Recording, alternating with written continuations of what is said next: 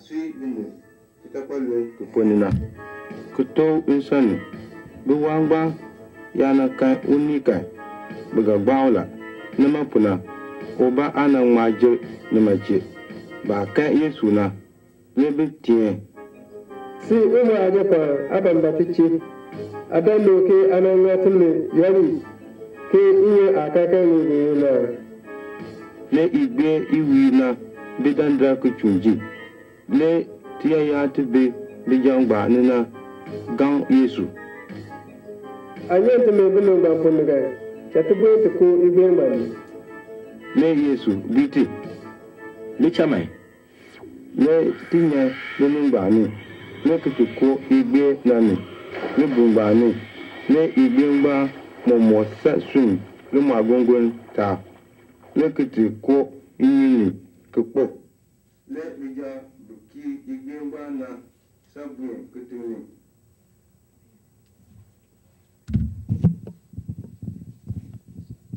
That was Kankomba, a language spoken by a tribal people in Ghana, Africa. And the first time that we brought the Proclaimer to the Kankomba people, where over 80% of that population is illiterate, they couldn't believe that God spoke Kankomba. In fact, all the village chiefs came together. They sat up just about like this, and all the women and all the children gathered together. They said, God speaks Kankomba. We don't need a translator to talk to God. He can address us directly. Gather the village. And they get a gong. Poo, poo, poo, poo, poo, poo, poo. Gather the people together. We have the word of God. And they gather together. And it's as if all sound is removed from the area because the people are just fixed. They've never heard Jesus speak Kankomba. And after a few minutes, they hear that same passage. And then the questions come. Why did Jesus cast the demons into the pigs? Somebody raises their hand. Well, they asked for permission. Did he know that they would kill the pigs? And they debate and they all, I don't know. Why would Jesus do something so evil? That's right. 2,000 pigs went off that cliff.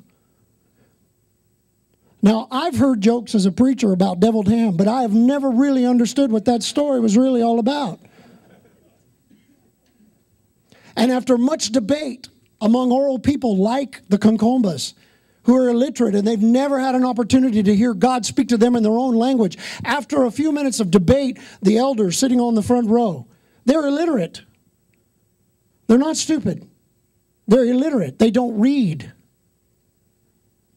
And as they debate, finally the village elder stands up and he says, silence the people.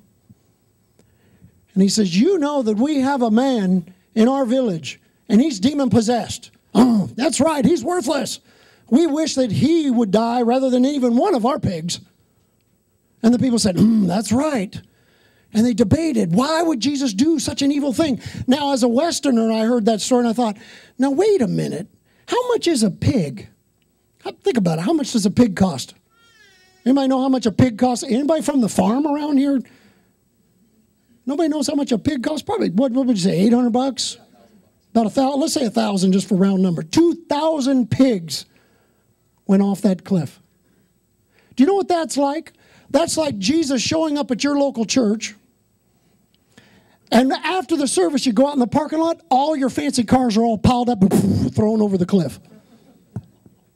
Because among the Kankombas, 10 of those pigs were yours, 5 of those pigs were mine, 2 or 3 of those pigs were yours. We heard communally.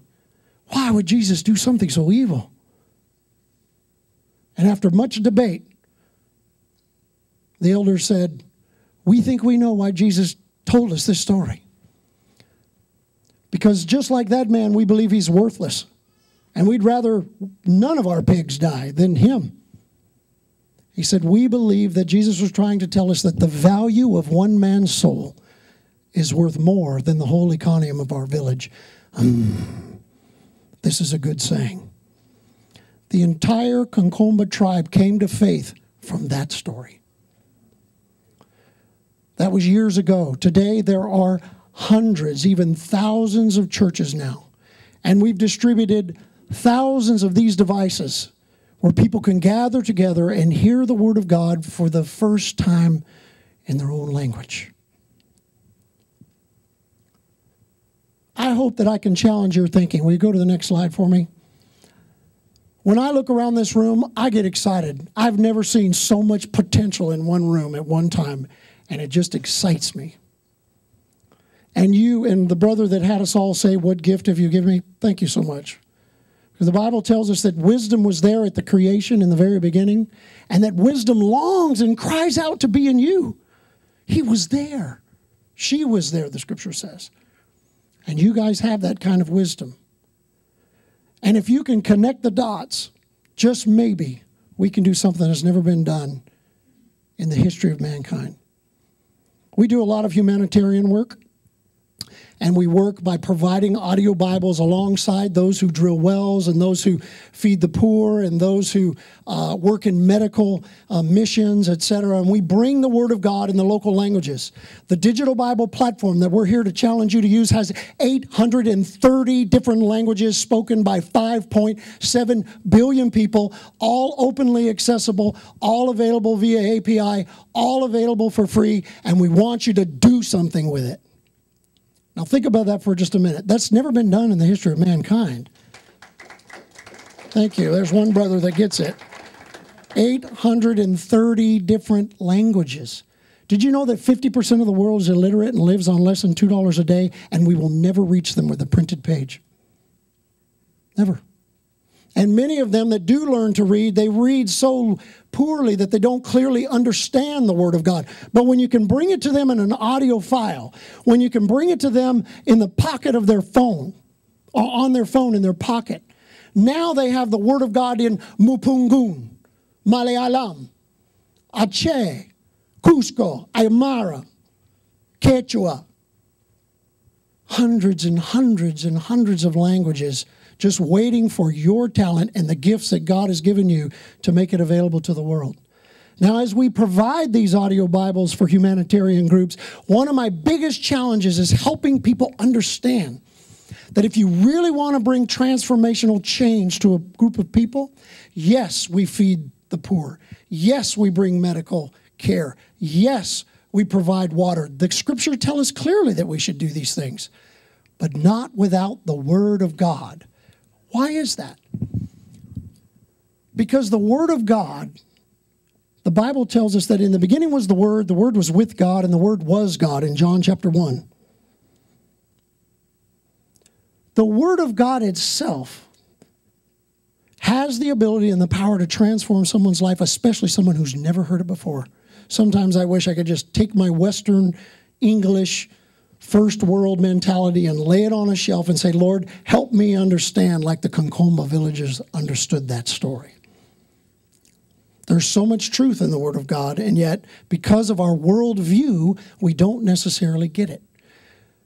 Most of us, when we try to work among third world people, we forget and don't recognize that worldviews, they span across what I call a continuum. Now, for the sake of time, I obviously can't go into all of them today. And there's lots of other types of belief systems in between these three, but there are basically three archetypes. There is animism, theism, and secularism. And believe it or not, you and I in this room, we're on that scale. Somewhere along this line, we have built a worldview, and we see the world through that point of view, and we attack problems from that particular point of view. And it affects everything that we do. An animist has, for the most part, a fatalistic idea about life. This is my lot.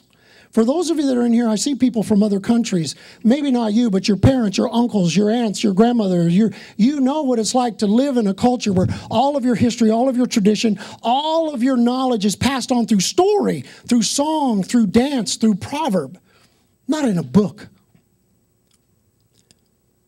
And you know that how can we get the Word of God into their hearts unless it's in their own language? But what happens in the animist view, an animist feels like everything is spiritual and you have no control over the things that happen around you, and therefore you accept your lot in life And your whole reaction to the humanitarian work that you receive is affected by that worldview. What am I talking about? I'm talking about those that come, provide medical care. You do lots of training and teaching, and you're educating them that these microbes and these germs are bad for you. But at night, they go back to the village, and they say, no, it's the demons that come and bite us on the back at night. Because that's what my grandmother told me. But when the Word of God comes in Malayalam, or in their own language, and they find out that there is a God who actually knows who they are and loves them, then they move to this belief system we call theism. Theism is where there is a God, and He created the universe, and guess what? He created the physical and the scientific, and He created the spiritual. And guess what? He wants to reveal Himself to you, and there is hope for you. That's what happens when we bring the Word of God to people who have never heard it before in their own language. They realize, you mean I have hope? God knows my name? And all of a sudden, your behaviors change. When Jesus says, love your neighbor. Don't take advantage of your neighbor. Feed those. Help them. One of the things that is our biggest challenge when I work with some of our humanitarian groups is they'll go in and drill a well, and the ministry's going quite well, and then after a few years, they're out trying to raise money for maintenance and repairs. You say, well, how can that be? We spent all this money to drill this well. Can't those people figure out how to spend $10 on a piece of a nut or a bolt to make that thing work? Not if you have an animistic point of view.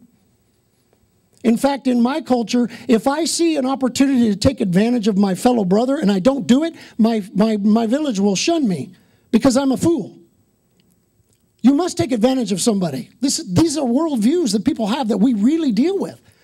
But when the Word of God comes, they realize, oh, I actually am a steward of this creation that God has brought. And maybe I should be thrifty, and maybe I should actually contribute back instead of the local village thug taking control of the well and charging everybody exorbitant charges, because that's the way that worldview and that culture works.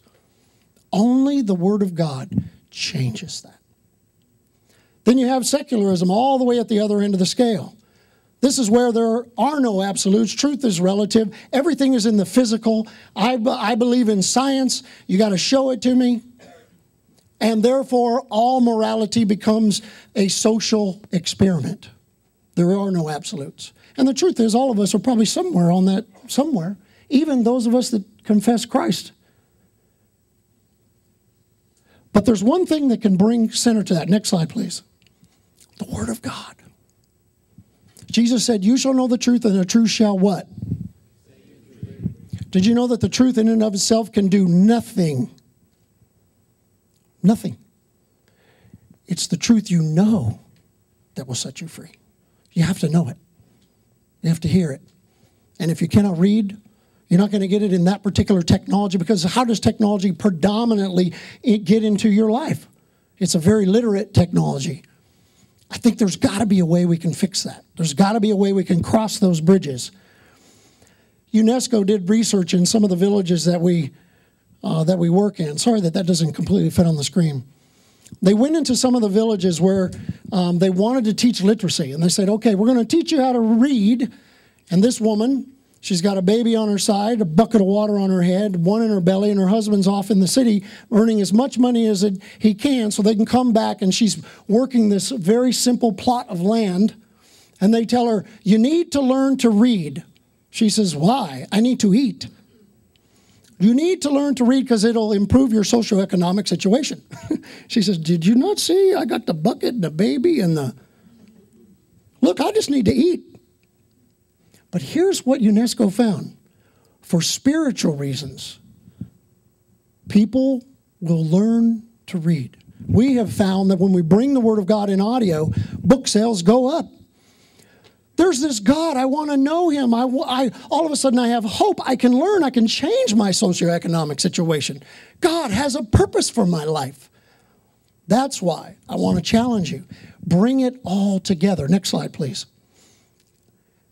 There are 7 billion people in the world. 52% of them are urbanized. 48% of them still live out in the rural areas. But as you and I both know, over the next decade, 20, 30, 40 years, sociologists are telling us those that study human geography, they're telling us that there's going to be this great urbanization, and you'll have fewer and fewer people in the rural areas and more people in cities where they will have connectivity and they will have access. And those of us that are old like me and have lost most of their hair, we remember when there wasn't a Google. My kids? I mean, that's unfathomable. Well, did you know we actually went to the library and had library cards? We had to learn how to read those stupid things. And microfiche. Some of you guys are laughing. What would your children think if you said, I need you to do this, but you can't use Google, you can't use the internet, you can't use a computer? Because it's become so pervasive, and it's happened in what, 30 years? Less than 30 years? Now we see social networking in less than 10 years, almost at the same pace. Mobile penetration is now at 93%, but it's projected that this year alone, 1.2 billion smartphones will be sold this year. 896,000 last year. Almost 1/8 of the world's population already have a smartphone, and in the next 10 years, they'll all have them. I can tell you we work in villages where they don't have shoes, they got a smartphone. I was just in Guatemala. A little boy come down out of the mountains. I believe there's 26 languages spoken in Guatemala. He was a little shoe shine boy, just trying to make enough money. Of course, I give him an opportunity to shine my shoes, and immediately I pull out, what language do you speak? And he says, Spanish. And I said, no, what language does your mother speak? And he says, Santa Maria de Jesus. Did you know there's actually a language called Santa Maria de Jesus? So I pull out my Bible is app, Biblia.es, push the button, push play, and the little boy shining my shoes just froze. Where did you get that? And I said, do you have a smartphone? He said, yes, Android. He pulls out his Android. We downloaded it right there, and I said, you take this back to your village and play it for your mother and play it for your family. Oh, the boy was so excited because God's word had come to him. He said, I had no idea. I think there's only like 12,000 in the Santa Maria de Jesus. We have languages on here spoken by 300 people in the Amazon jungle. Because I believe if a translator spent 30 or 40 years of their life to get it translated, we will record it and we will make it available in a way that's going to transform those people. Next slide, please. Bible is one of our apps, but we also distribute across smart TVs, Samsung smart TVs. We're now using the Digital Bible platform to beam RSS feeds up to satellite. We're now beaming, as of 2 days ago, we're now beaming 3 languages into Iran via satellite. Farsi, Dari, Azeri, and then we have Arabic as well. So we have 2 satellites beaming 24 hours a day, the Word of God. Anybody in Iran can get on their television in their home, and they can go to the Word of God. It says, Al-Kitab al-Muqaddas.com, play, boom, Jesus speaks their language. Okay, I can't ship this in. We'll beam it from up above. And that's just the first. Because there's 830 languages in that Digital Bible platform that you're available to use. Every single one of them needs to be on a satellite system. If we got to own the system ourselves, every single one needs to be available for free, because the gospel says every language and tribe and tongue will hear the gospel, and then the end will come. I'm just crazy enough to believe that. So we started developing our applications to speak to these particular parts of the world. The stats you're looking at, in Saudi Arabia, 1.6 mobile phones per person. In Qatar, 3.2. You say, well, how can that be? These are active mobile subscribers. How can that be? Well, if you know anything about missions, in Qatar, it's not appropriate to date a girl. So here's how it works. I got a couple phones. I walk by you. I throw you the phone, and now you can text me. That's why I got 3 phones, because I'm the man. That's how it works. So you didn't know that, did you? That's how it works. So we said, okay, then we need to make Bible is, look Arabic, speak Arabic, act Arabic, and put it out there freely. Did you know that Bible is, Al-Kitab al-Muqaddas, is the #1 mobile app in Egypt? You probably didn't even know that because you don't ever pay attention to it. I'm going to show you in a minute. It's amazing what's happened. Next slide. Some of the reasons you are here is because of what we're seeing happening in the island. You know, the Bible says that all the islands people will hear in the last days. The scripture says that. And all of the people down here in Indonesia, one of the largest Muslim populations in the world outside of the Middle East, is throughout the islands of Indonesia, and they have 1.2 mobile phones per person. This is where they don't have shoes, but they got a smartphone, because they're making them for you. And so what did we do? We made a Bible app in Indonesian, alkitab.is. Just put it out there freely. Also in China, of course, these numbers are actually higher now. The penetration, we all know that China is the next boom emerging economy of the world. That's where the opportunities lie. Give me just a couple more minutes. I know I'm right on my time, but I promise I'm making sense. I'm going somewhere. Do you know what the Bible says? Well, let me back up. Have you ever had a conversation with anybody saying, man, I hate it that all my jobs are going over to China? Come on, you can admit it. We're friends here. Your parents ever said that? Somebody said that. Why are all the jobs going to China? I don't like this. This is bad on our economy. We need to bring the jobs here. Did you know that the church in China, the Christian church in China is growing at 10.2% per year? USA Today just last month put out an article that said if this rate of growth continues in China, by 2020, China will be the #1 largest populated Christian nation on earth. More Christians in China than anywhere else. Now, wait a minute. If I read my Bible, if I listen to my Bible, it says, if my people who are called by my name humble themselves and pray and turn from their wicked ways, and then I will hear from heaven and I will heal their land. God doesn't care what your government is. He cares about who his church is. He cares about his people. So I tell people, you know what? We kick God out. Over there, they're letting him in. Bible is, by the way, in Chinese, is legally distributed on China Mobile. Anybody on China Mobile can just type in Bible is and you can get it legally. We're distributing legally in China through China Mobile. Now, they don't promote it. You have to look for it, but it's there.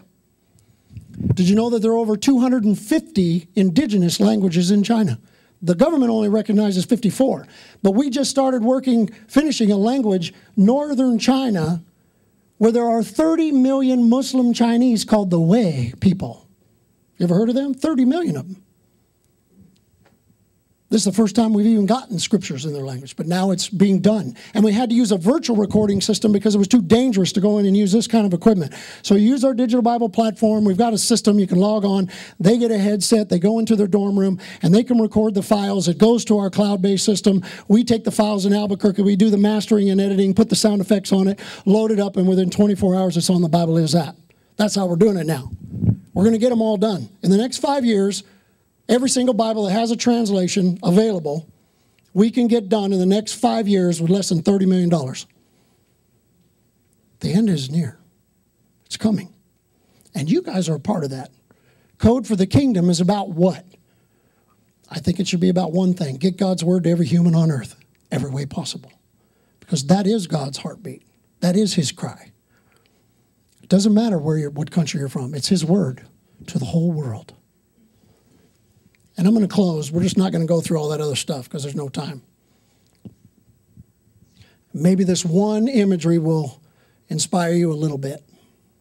I've always wondered about John 1:1. In the beginning was the Word. And the Word was with God, and the Word was God. Now, those of you that study Greek, you know, ton theos, face-to-face, intimate with God. But how can the Word be God? I never have quite gotten that, and I went to Bible school. It's hard for me to wrap my Western mind around that idea. And one day I felt like the Lord really showed me. He said, Troy, all these languages, all they do is give my spirit shape. It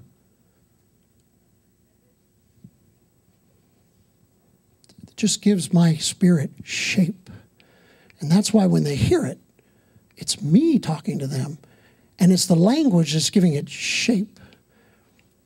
And so I grabbed this balloon from my grandson and I realized